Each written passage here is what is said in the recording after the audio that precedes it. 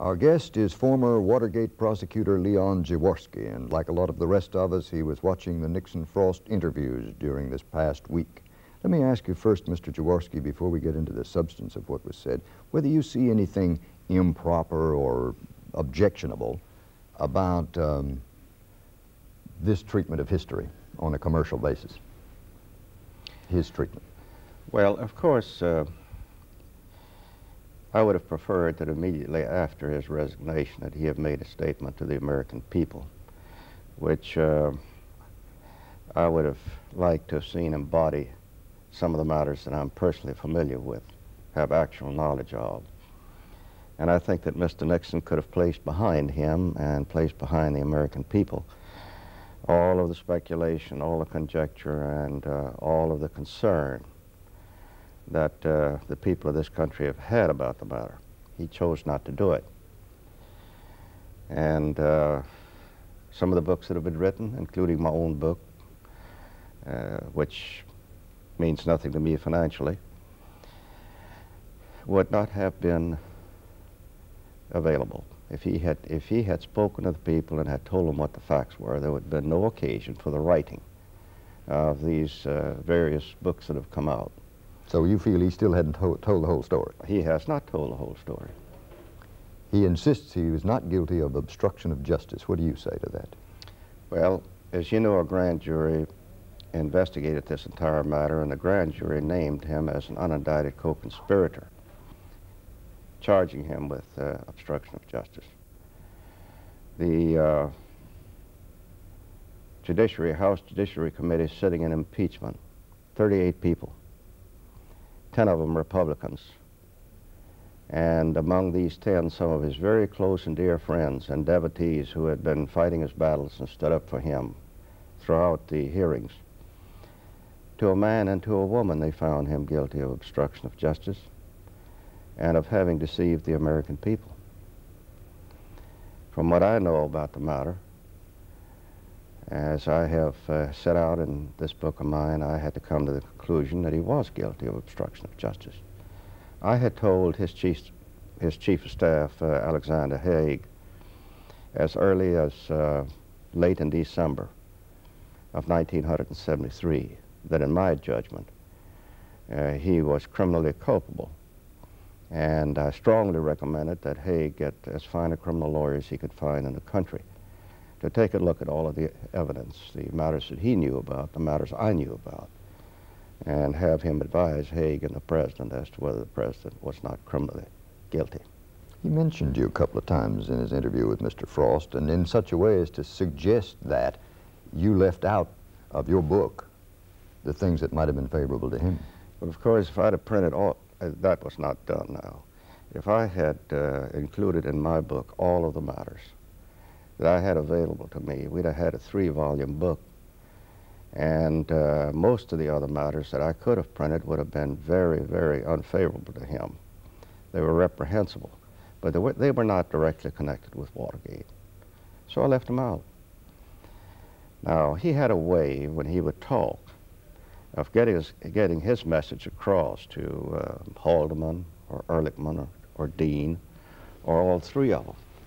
And then after he got his message across, he would make some statement that might be a little ambivalent later on in the conversation. Well, there was no purpose in putting ambivalent material in there, but the material that was plainly spoken and the suggestions that he made and the solutions that he came up with himself are all in there, and there was nothing left out. If Mr. Nixon wants more, he may well get more. And I say that feeling sorry for the man, really, because to me he's a pathetic individual who could have helped himself greatly by having said more when he resigned, and as we said a few minutes ago, probably put an end to all of this. Why do you suppose there was no mention anywhere in that 90 minutes of the pardon? I never heard the word pardon mentioned.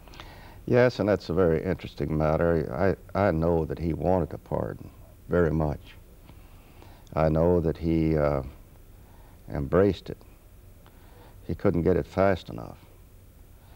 I also know from what Senator Eastland told me that he called Senator Eastland and begged him to intercede with me so that an indictment would not be returned against him. He said you were trying to put him in jail. Well, I don't know where he would have wound up if the pardon hadn't been granted. I know that the grand jury wanted to indict him, and I think that he knows that I could have, if I'd have thought it was appropriate. I could have had him indicted at the time that Mitchell and Ehrlichman and Haldeman and the rest of them were indicted. So I don't know where he draws the conclusion that I want to put him in jail, because actually, for good reasons, and reasons that I thought were proper, I did not think that he should be indicted at the same time that the others were. But he's just really fooling himself if he thinks that he could not well have been indicted at that time. In fact, they wanted to indict him. The grand jury did, as is well known. The House sat in impeachment at the time, considering articles of impeachment. So you had one process going, and to indict the man in the light of that process, I thought would not have been quite fair to him. It would have prejudiced him as far as the House Judiciary Committee was concerned, and I did not think that according to proper judicial process, we should be having both of those processes going on at the same time. So far from being in any sense unfair to him, I could have at that time, the grand jury was wanting to do it, and he knows that. And all I would have had to do was add my signature to it, because it needed that before the indictment was valid. Although you didn't put your signature on it, you do seem to feel that you have some ongoing responsibility to answer Mr. Nixon. I really do. It isn't a matter of rejoicing, talking about it. I'm weary of it. But I must say that the charter of the special prosecutor calls on him not only to make a report and about his activities, but he also is given express authority to release anything to the American people at any time. And I was very careful not to do so during any period of time where it could prejudice him or could hurt him in any way. But the only way I can view this matter now is that he's asking for what's going on.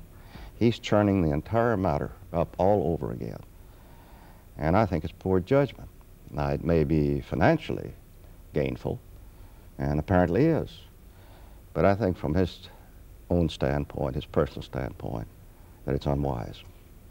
I think it might be interesting to know how you chose the title of your book. The Right and the Power. During the days when I was having rather stern and terse exchange of correspondence with the White House, they having broken the White House, and I mean by that the President having broken the assurance he gave me that I would not have to have any question about suing him in court. If I felt like I needed to sue him, he wasn't going to raise any question about it. Well, he did raise a question about it, said he didn't have the authority to do it. But during those days, there was a pretty tough exchange of correspondence. And in one of those letters, I said that I had the right and the power to get these tape recordings. The publishers thought that was a pretty good title to use, and it was lifted from one of the letters that I had written to the White House. It says a good bit about what you thought your responsibility was. That's right. There was some discussion in that interview about what was said between Nixon and Haldeman in the 18 minutes where the tape recording has been erased. But nobody raised the question about who erased it. Who erased that tape? Well, of course, Ray, if I had known who erased it, an indictment would have been returned on that. This was really one of the worst acts of obstruction of justice that one can be guilty of. And you know, we not only received an 18.5-minute gap, but we also found that the belt, the dicta belt, Mr. Nixon had a habit following, despite the fact that he had his tape recording, following a telephone conversation with someone, he would then pick up his dictaphone and would dictate the summary of that conversation. Now, this happened to have been a conversation with John Mitchell right after the break-in. And when we got that belt by subpoena, all it had on there was, "Now, John," and that was it. And the 18.5-minute gap, of course, resulted in discussions of exactly what took place. Now, Rosemary Wood said that she erased about 4 minutes or to 5 minutes of it. And let's assume that that's correct. Then somebody erased the rest of it because there was still too much left that whoever did it wanted to suppress. At that time, I don't know of anyone who had access to these recordings except Mr. Nixon himself and Rosemary Woods, with the exception of Steve Bull carrying them at times back and forth, where they'd be locked up and the President would call for them and they'd be brought to him. Now, so you have 3 people who had access to the tapes at times. Bull, of course, was just carrying them back and forth. But you still can't return an indictment because you have at least 1, maybe 2 people too many involved in the situation. They never talked anything at all either about why those tapes weren't destroyed. Well, now there I have my own views, my own beliefs. In the first place, the President never did think he's going to have to surrender these tapes. He was so certain of the court upholding him on executive privilege that he felt entirely secure in his own thinking about never losing control or having to surrender the tapes. Well, he missed his guess. He missed it by unanimous judgment of the Supreme Court. Number 2, I'm also rather confident that Mr. Nixon felt that the tape recordings would have a tremendous value and that they could be sold for a very large sum of money. Much more than probably Mr. Frost paid for this particular interview. Now, why he wanted to keep these tape recordings, I don't know. There were so many things on them that I would not have wanted anyone else to know about, that I would have made certain that they never fell into anyone else's hands. But Mr. Nixon apparently had a different view, and I think that on both counts that he thought he was going to have absolute control over them. He missed his guess there. Number 2, that they were going to have a tremendous value that he could sell them for someday. And I think he's missing his guess probably there. He seemed surprised that David Frost had heard some of the tape recordings that Frost had heard. And I understood Frost to say that almost anybody could if he went to the right place. Is that true? Well, this is true. You must remember that many of them were played to the House Judiciary Committee. The House Judiciary Committee released a complete set of those tapes that it had. That is the transcription of these tapes. The cover-up trial had many of these tape recordings. The news media, of course, was there, and they used many of them during the trial. Didn't use some of them because some were not admissible. But this is how these tape recordings got out. Of course, we had many of them. The interesting thing is, brings to mind something that you asked me about earlier. What Mr. Nixon may have forgotten is that his chief of staff, and it may even have been that Mr. Nixon directed him to do it, gave me a copy of the White House transcription of March the 23rd, March 21st, excuse me, which is one of the most damning of all of these transcriptions. That's the one where Mr. Nixon was teaching Mr. Haldeman how to keep from telling the truth and at the same time avoid a perjury charge. Now, there can't be any argument about the correctness of that transcription. As a matter of fact, he discussed that and defended it as the role of a defense lawyer talking to a witness who might be asked unnecessary questions by a grand jury. Well, if I were acting as a defense attorney and then gave that kind of counsel, I would be ashamed of myself. I would think it would be highly unethical. In fact, I even am not certain that it wouldn't amount to subordination of perjury. He mentioned that if he had really intended to obstruct justice, he could have done it by pardoning everybody as soon as he was reelected. Is that, do you think, conceivable? Well, that there were some efforts made to obtain a pardon is not to be questioned, because I know that that is true. I know that there were even some very late efforts made. Haig told me that Ehrlichman had contacted Rosemary Woods in the last few days of the Nixon administration. Haldeman contacted Haig. This is Haig's version to me. I don't know what the reaction of the public would have been if Mr. Nixon, who himself was under fire, had undertaken to pardon these other individuals. You must remember that the only reason that I was ever appointed, and let me inject this comment, when I went to Washington, I thought Mr. Nixon was innocent. I wanted to believe that he was innocent. I thought he'd been victimized by members of his staff. And it was a shock to me when I found out otherwise. In fact, it was about the worst shock that I have ever had. I couldn't believe it.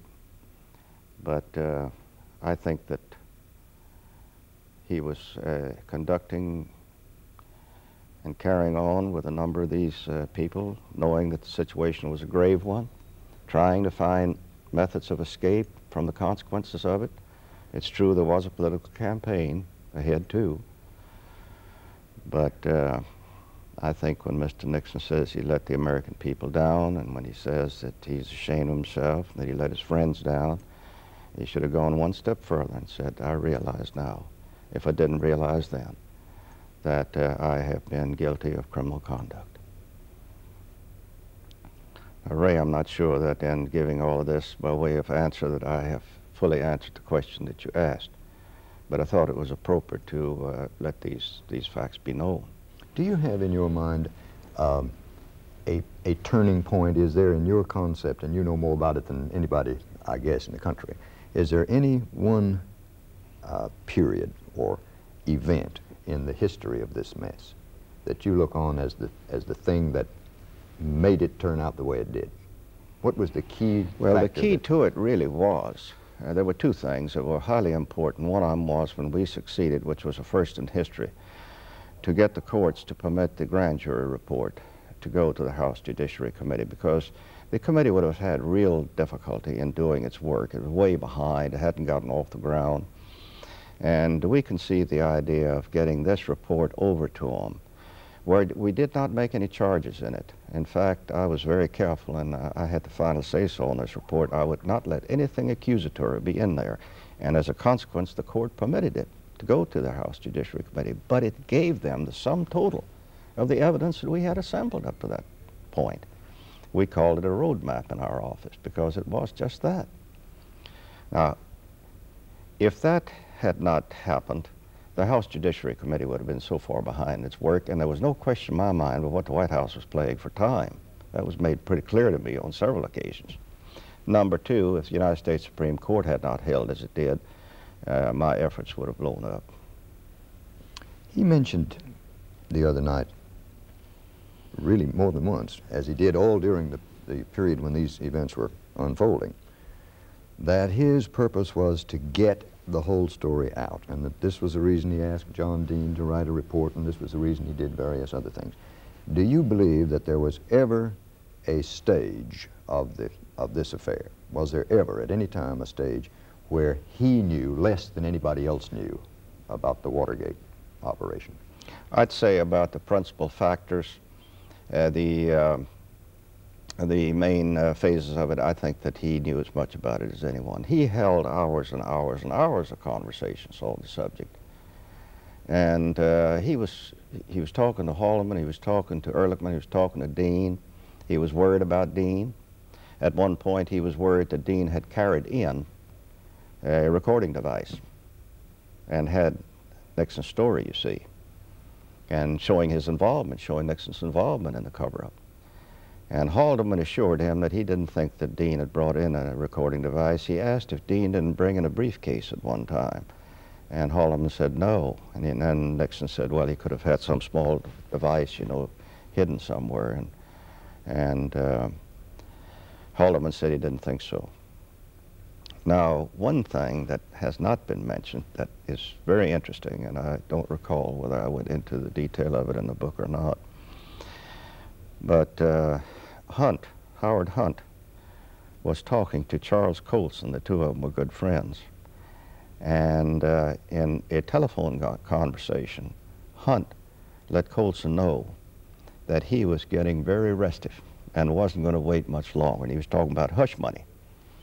And Colson and generalities always tried to reassure him and everything will be fine. I think he said something about Christmas and everything else, you know. And I get you loud and clear. I remember he had that. And one reason I remember it so well, because I had Colson in my office reading this to him and saying to him, look, how can you explain your way out of this? John Dean had turned that over to us. What happened was, after the conversation, Colson had it transcribed, sent a copy of it to Dean, because he wanted Dean to know how serious the matter was, you see. This fellow was about to blow. So Dean turned this over to us. So when Colson found out that Dean had turned it over to us, then Colson came running with a copy, you know, to turn over to us.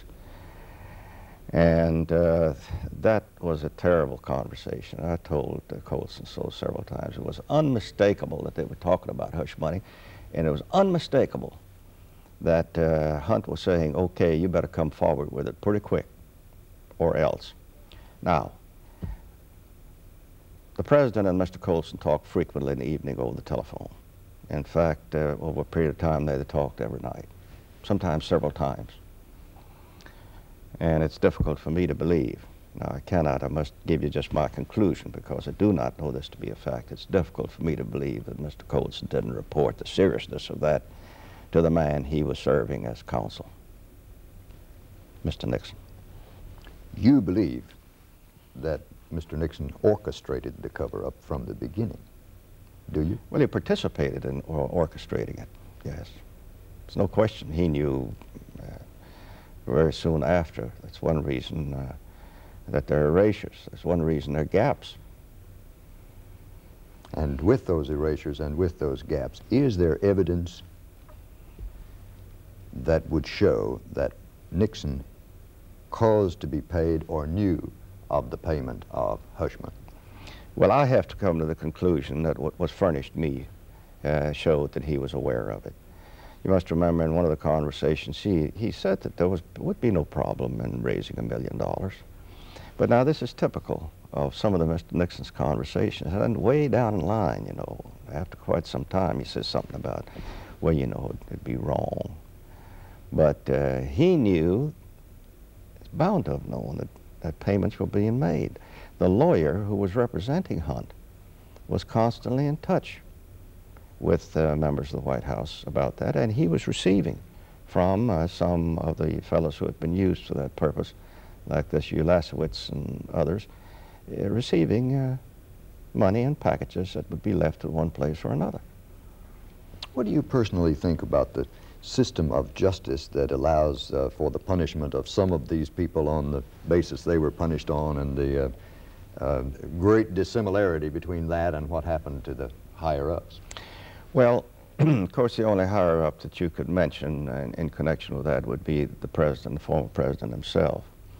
And I have to tell you that I have some mixed feelings about that. If I were to sit and try to determine how a trial would be held of a former president charged as he was or would be, and the public reaction to it, plus the public curiosity, I see a lot of difficulties in this. And I must say to you, as I point out in the book, I even see difficulties in giving him a fair trial as he's entitled to under the Constitution. Just think of what all happened. 90 million people listen to. Men get up and say he's guilty. We've heard the evidence, House Judiciary Committee members. And here he resigns under pressure. And so the one thing I do want, point I started to make a while ago, that I want you really to fully understand, is that the American people had a lot to do with the course of history in this matter. I would never have been appointed had it not been, as Haig said to me, matters are out of hand, they're revolutionary. They were getting such a strong feedback from Congress, who in turn were having to listen to the constituents, that they said, you better get busy and appoint someone else, and be sure it's someone that will be accepted in time. That was because of the reaction to the Cox firing. Absolutely. Mm-hmm. So you see, a lot of these matters that came along, chapters in this history, brought forth terrific reactions. I can't tell you, I received thousands and thousands of telegrams at a time. Then that's probably the real turning point in the thing, isn't it? Well, to some degree, yes. Public concern, Yes, public yes. arousal. Yes. A great many people watched the first one of these interviews. Mr. Frost is so encouraged that he's added another one. He's going to have 5 now instead of the original 4. Do you imagine that the curiosity about what he has to say will linger through 5 episodes? I think it will not be followed as closely as the first one. And now the announcement that they're going to come in with another one that will deal with the 18.5-minute gap and so on, I think is probably publicity designed to keep the interest alive. That would be my analysis of it. A lot of people are making money out of Watergate. Have you made any? I certainly have, and as you know, this book that I wrote, all the proceeds went to a foundation for charitable and educational purposes. And the talks that I made following, where honorariums were paid, they were put into the foundation. I didn't keep any of them. Our guest on this special edition of Big 2 News Conference has been former Special Watergate Prosecutor Leon Jaworski.